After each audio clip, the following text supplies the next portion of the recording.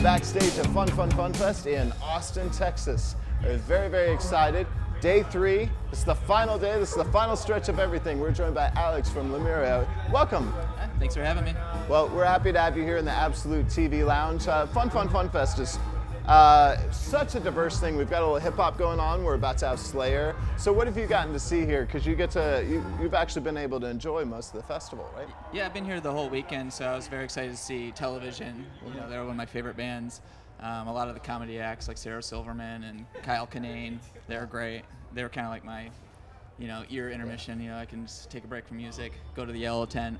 Yeah. You know. Well, and your other 2 members are not with us right now because they're actually working the festival, which I think is really cool because, it's you might as well do it if you're going to be here all weekend. Yeah.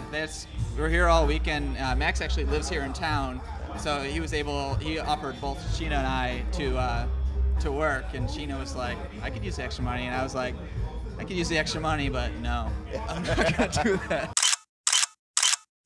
Now, another thing we're going to ask, so your 3rd album just came out, so I know you're pretty excited getting a tour for that. What can you tell us about the album as the spokesperson? Well, it's called The Distance Is So Big. It came out on Bridge 9 Records this summer, and we did like a pretty big summer tour. We went over to England for a couple weeks and did shows there, and we're going to just keep touring on it. I mean, we're already writing new music, so we're like, these songs were written like last year. So like we're already working on new stuff, but we're so excited. Jay Robbins from one of my favorite bands, Jawbox, produced it, and just being in the same room with him for like a month straight was like, heart melting. Well, it makes you want to get back to it, right? Yeah, exactly.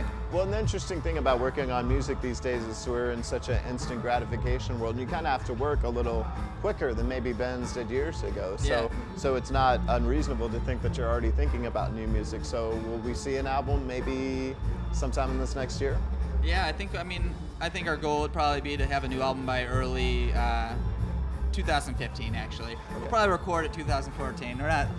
We're ambitious, but not that ambitious. We'll probably do a lot of touring throughout 2014 as well. So what is it like to be in a band now as opposed to when you first started, as a 3rd album as opposed to the first, because it changes every year.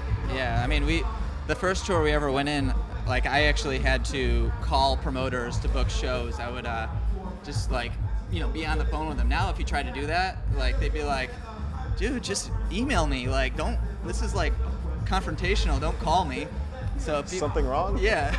So it's completely different. And I remember going on tour with a map. Like I'd actually like look in an atlas, and we'd have to like pull over to a gas station and buy like the local city. Like where the hell is? Sorry, where is this venue? And so now it's like you just plug it in your phone. Yeah. Set it up there on the little handle thing, and GPS will just tell you where to go. It's so different.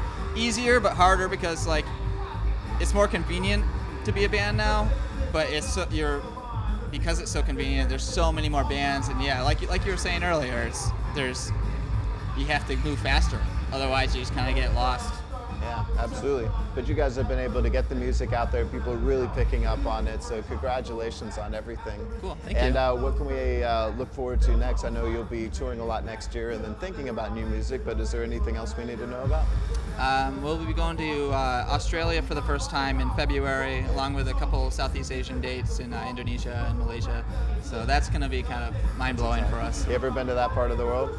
I've been to Indonesia and Singapore before, but I've never been to Australia.